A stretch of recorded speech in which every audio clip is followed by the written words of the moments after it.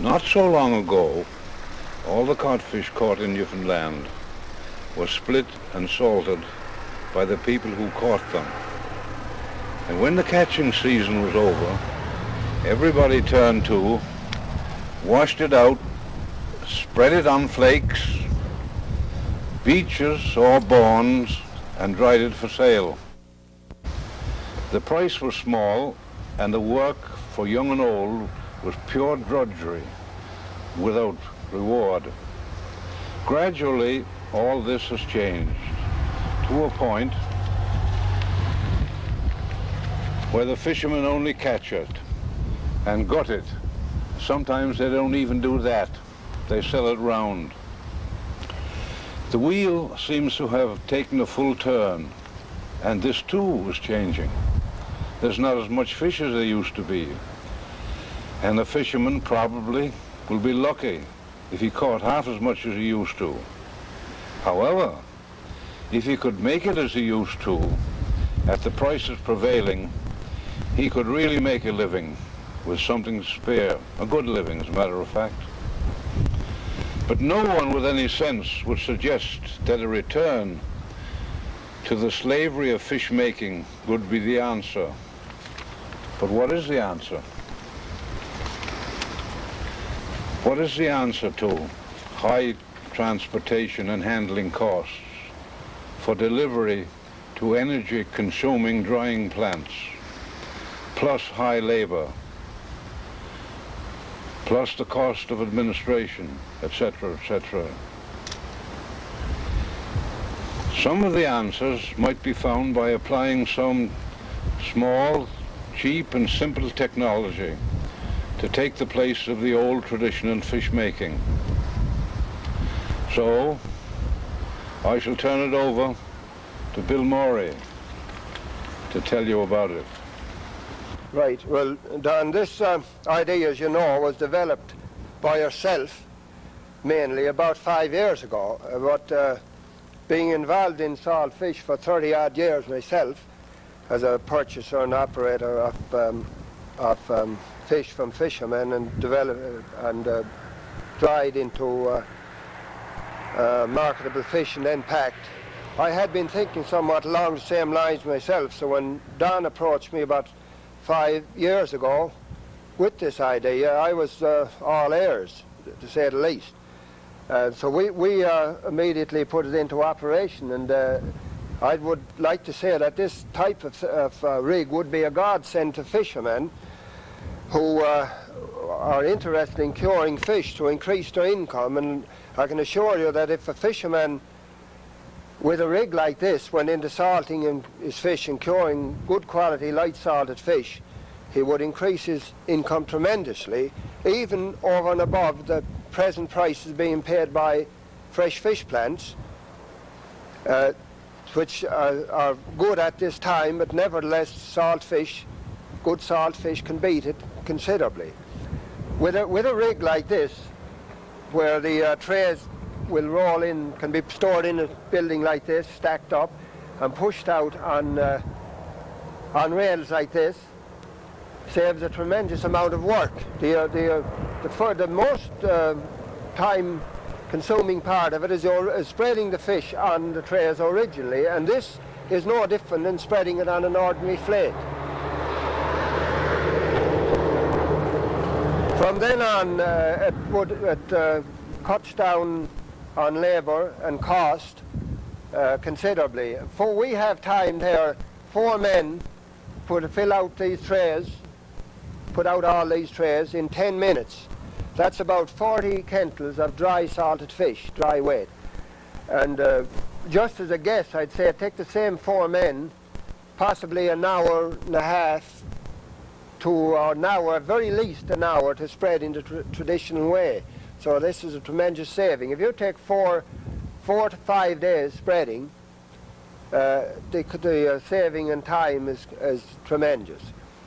It's also, while I have this rig myself, and I'd like to have another one is not really enough for someone in the kind of operation I'm in, but it could serve in places like, say, Labrador, up on the straight shore and areas like that. 2 or 3 or 4 crews of fishermen could be involved in one rig like this and use it between them on a cooperative basis. And it'd be a very, very useful thing. The building itself should be made completely draft-free and insulated, roof, walls, floor and all. And it'd be desirable to have a small building behind it, also insulated, for storage of the fish, so that when the fish is almost cured for purpose of working, and I don't have to explain that to any fisherman, he knows what working is, that the store also be dry and have 2 good doors in there, good ventilation, so that the on dry days, good days with good wind, the doors could be open and let the wind blow through to keep the to clear out any, if the air's got a little damp, clear it out and dry out the fish again. This we found over 5 years experience will hold fish in bad weather in a good state for several days longer than it would last in a normal store that is not insulated or built specifically for this purpose, the old type of stores that fishermen used before. It's strictly for drying, it's not a packing store. It's designed really for fishermen, but it's very useful to people like me. It's to cure the fish in. But of course when I go to pack it, I'd move it to a larger store with the packing equipment. Is there any, has anyone any questions that something I may have missed out? Have you anything, Don? I was wondering about fly menace, fly blows and fish. If you would care to mention the pyrethrum, as you've used it and it can be used. Yes, I have used pyrethrum, as Don brought up to me here several years ago, and I've used it since whenever the case, whenever was needed. Now, right now I'm not using it, it's not needed. In this type of weather, late fall weather, there's not much flies, but it's a very successful idea when in the summer when the flies are around blowing, and it's amazing to see what happens when fish spread on a flake that's dipped in, they've been dipped in pyrethrum, how the flies stay away from it. You can put a tray of fish dipped and one undipped side by side. One of them will be completely black with flies and the other no flies whatever. It doesn't harm the fish whatever. It doesn't make do any damage at all to the fish, and I'm sure, and I've been assured, of course, that it's completely free from any toxic elements that would cause the fish to deteriorate or not be palatable or cause any kind of sickness in that. That is a very useful thing to have around. I used a little this year, but not too much because there was no need of it. We didn't have too much flies, but if I saw it was needed, I used it. And that's what I would recommend. Use it if needed, but don't use it if it's not needed. Yeah. Yeah. What size tray do you think is the most suitable for this? We've got several sizes, 4 by 6 and 4 by 8 and so on and so forth. What do you think, through your experience now, the right size would be for individual fishermen and even for your operation here? Well, these trays here are about 3.5 by 7.5, which is pretty close to 4 by 8. As you're using 2 men to lift the trays around, 2 men can quite easily handle a 4 by 8 tray and would hold a little bit more fish and therefore would be marginally quicker and more economical than this one. I wouldn't go a little smaller than this because you're using the same number of men to move them around, and they're going to increase their costs and their time.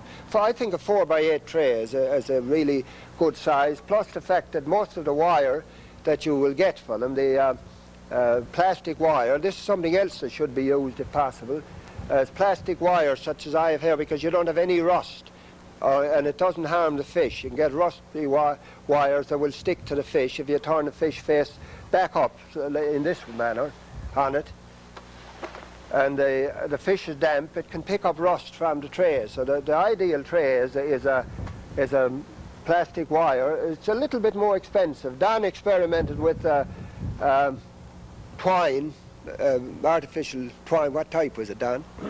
Would you recommend the mesh, trawl ends, second-hand trawl ends, or nylon. Yeah. Well, yes, nylon twine and this kind of thing could be used. I wouldn't. I prefer to have the nylon wire, the type I have here. But nylon twine can be used quite well. As I have 1 or 2 trays with that on it, and that works out quite well. And it's cheaper, much cheaper, of course, to use. And will last a long while as well. These trays are on to go 5 years now, and as you can see, they're just as good as the day we made them.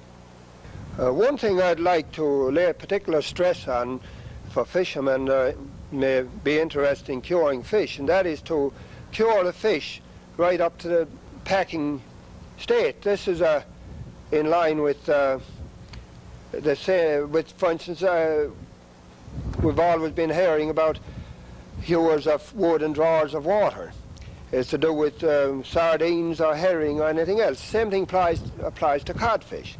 And the dried salted codfish, split codfish, is a finished product. There's only a little thing more that you could do with it, to fillet it and put it in packages and that I don't think would be very rewarding to anyone. I wouldn't want to be into it myself because I don't think there's much profit in it. The prices now for cured salt fish are very high. This is traditional type. I'd like to point out to fishermen that up to the stage the fish is ready to be packed, that they would get from the Salt Fish Corporation the same allowances that I get up to that stage.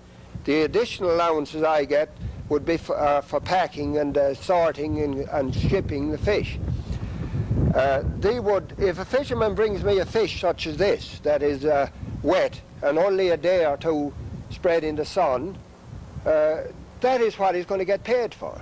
A fish up to that stage. I have to make allowances for the loss of water, which is considerable, the loss of weight. The additional labour that I would have to charge on this fish to get it to the dry stage, he would lose that. He'd also probably lose on quality because I don't really know what that fish is going to be when it's dry, so I can't really pay him for #1 grade fish. I'd be running a risk. I'd probably pay him for #2 grade. When the fish is cured, it's probably a #1 grade dry fish, light salted dried fish, and he would get up to that point, I'll point out again, the full allowances from the Salt Fish Corporation for that fish, just as much as I get. And this is the way I advise fishermen to do, to cure the fish to this stage. There's also another point that is probably not taken into consideration very often, and that is that trucks and that going up to the straight shore, up to Labrador or anywhere else, and from long distance like that, are trucking down partly cured fish. They're hauling down a hell of a lot of water. They're trucking into St. John's or wherever else, a drying plant, a lot of water. And they're paying freight and everything else on that water. And this would all be cut out. The water would be gone up in the air up in Labrador. It wouldn't cost anyone anything. Now, I think that's enough on that. I think that probably when Don Andrews is talking, he can probably elaborate a little more on what I've already said. But this is from the horse's mouth, I can assure you that. Now, the other thing about in these buildings themselves, aside from being well insulated and well built and air free, I have 2 or 3 humidifiers now, dehumidifiers, just ordinary ones that are just marginally successful. They're little help. But I'm wondering, and the people that are sitting down sort of and being paid to do this sort of thing, people, this is their job to do this, to develop the fishery and this kind of thing. If they couldn't come up with some type of thing like a wind charger or something like this that could be used in these stores, that with the cost of fuel and everything, and electricity and everything the way it is now, a wind charger would be, aside from the original cost, would be a very economical thing to run that could dry the fish or help to dry the fish in the store during bad weather at a very, very little cost, very, very small cost. I think it's quite possible. In fact, I think it's a sensible thing to do, to go in that line, because I think that with the 200-mile zone and fish management and all this sort of thing, that salt fish is going to come back. It's going to come into its own again. I don't think there's any way that the fresh fish plants are going to cope with the flux of fish at certain periods, particularly the summer periods in Newfoundland and Labrador, and that salt fish is going to come back, and that the government or those people in a position to do it should be working in this line now to try and develop ways that would make it better, easier, more profitable to people involved in salt fish to handle it, and therefore maybe encourage more people to get into that type of thing. That's about all I can think of at the present time, unless someone wanted to ask me any question. But I certainly would recommend to anyone involved in salt fish and who was interested, I said this in the beginning, in curing salt fish for two reasons. One is to increase their income, and they do that considerably. And number two is to save labour and save time and make the work much, much easier to get this type of a rig.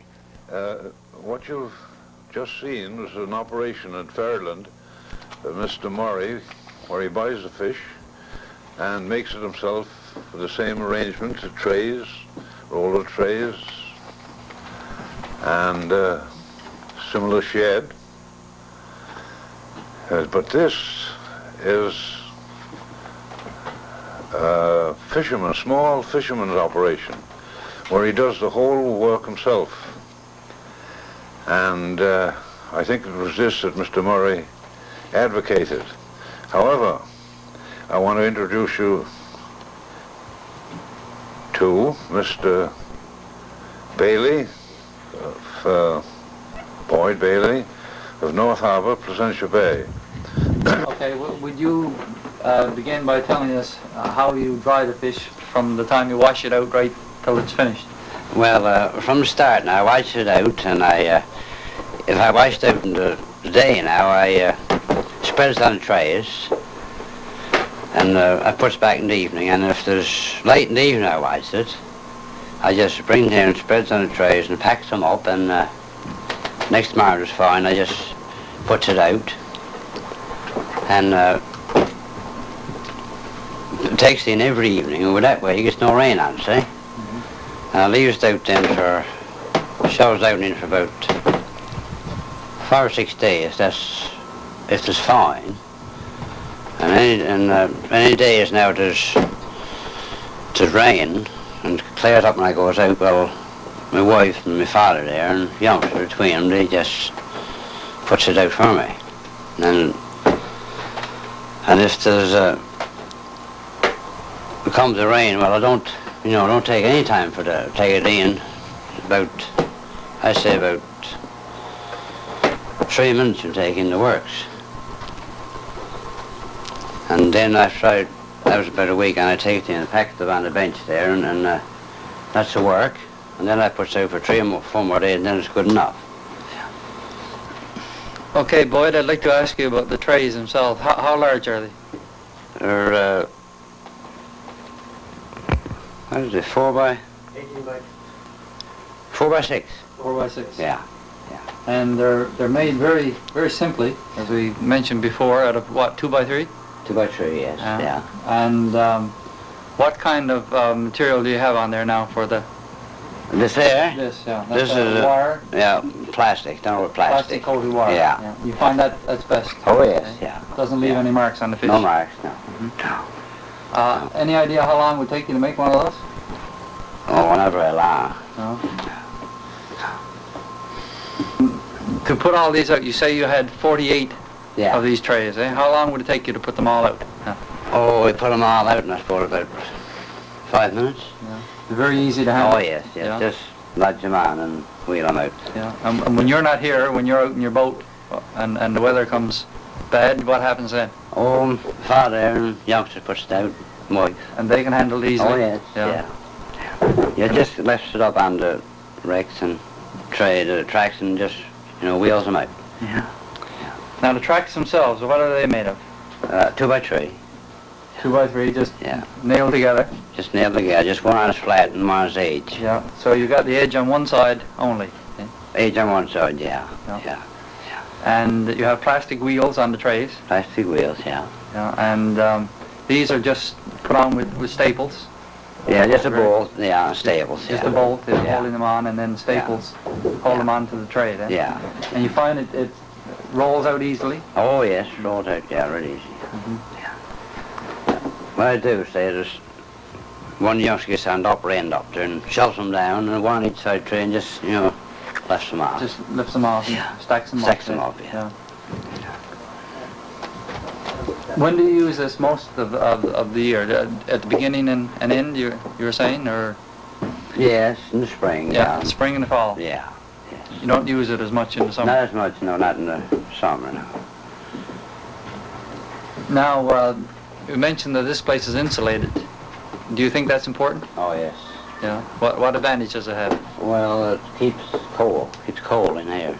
Keeps cold the for the fish, eh? For the fish. Oh, yes. During the hot weather in the summer? Yeah, yeah. How about on wet, foggy days? Do you think it keeps the fish better than in an ordinary shed? Well, yes, it keeps it cold, eh? The warm, hot day in the summer is sultry, you know. Mm-hmm. Keeps it cold. How long could you keep it here, say, if the weather was bad, without affecting the quality of the fish? Well, I've had it here a week. A week? Oh, yes, yeah. The fish was still all right. Now, once the fish is dried, what do you do with it then? Oh, I just pack stuff here on this bench here. Yeah. Do you let the fish work? Well, I leave it out till it's about partly dry, and I take it off then, pack stuff here, and then I push it again, then finishes. Just when just a day or two, then it's good enough then, so yeah. Mm-hmm. How many days would you have on it at the beginning? Oh, well, about 5 or 6 days, good days, you know. 5 or 6 good days. Yeah. Boyd Bailey's drying shed is 18 feet by 20 feet. In 5 years of operation, the only upkeep has been the cost of painting the structure. This particular size shed gives Mr. Bailey ample room to store the 50 trays he uses, while still leaving extra room for the storage of lobster pots and other fishing gear in wintertime. With 50 trays, each holding 50 pounds of dry fish, Mr. Bailey is able to process 2,500 pounds of dry, salted fish at one time. This year, the weather was good, and Mr. Bailey was able to dry his fish in 8 to 9 days. He also discovered that the insulation in his shed provided drying even during damp days when the fish could not be put out of doors. Boyd's father, Tom Bailey, who has fished the Newfoundland coastline for 50 years, feels the system is an excellent time saver for the small fishermen. Yes, I think it's the best that ever I've seen, ever I've seen. It's lovely. From a labour point of view, Yeah. and from a quality point of view. Yes, sir. There's no bringing it out and lugging it in. When it comes to rain, you just shove it in the store. No labour hardly at all. Well, that's what we're trying to do. Yes, sir. And we don't know all about it yet, and I didn't know all about it when I came down here, really, until you people got at it yourselves. And on this weekend. Well, ladies and gentlemen, there's not much more I can say about this. You've seen what's been done, and you've seen the application of new, simple methods, which no doubt, I'm sure you'll all agree, is an improvement over the old fish making. It's simple, perhaps it can be better, but we would like reaction from you people. And if there's any more information you'd like, you can get in touch with me through the Extension Service of the Memorial University. Good luck to you. Give it a lot of thought. We hope you've been entertained, and we hope you've learned something by it. Thank you very much.